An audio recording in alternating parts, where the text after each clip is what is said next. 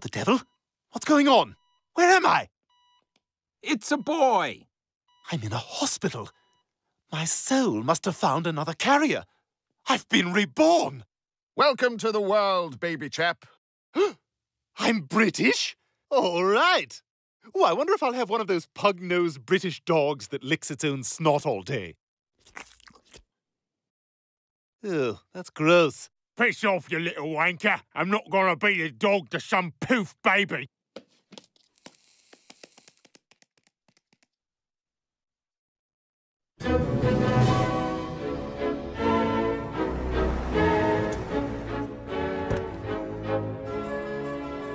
Well, lad, welcome to your home.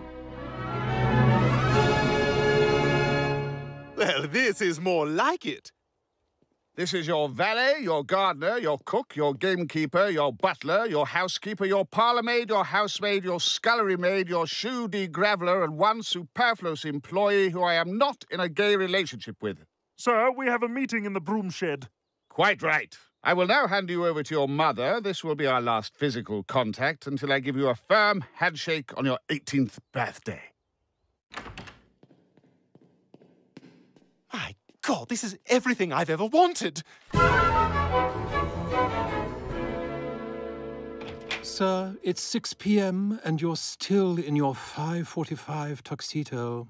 Nigel, yesterday I saw you smile. Is that something I need to bring up with my father? I was just imagining my own death, sir.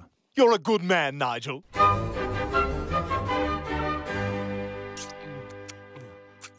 There we are. Sorry I couldn't squeeze no more juice out of me nippers. Oh, that's all right. I can't be mad at someone who lost 7 sons in the war. All right, my little lord. It's time for bed. Why isn't Mommy tucking me in? Oh, hush, love. You're born now. That's the end of all this mummy nonsense.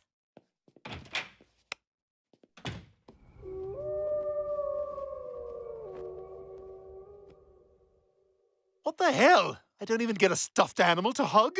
The only thing in this crib is a 19th century dueling pistol. Ah! It's loaded?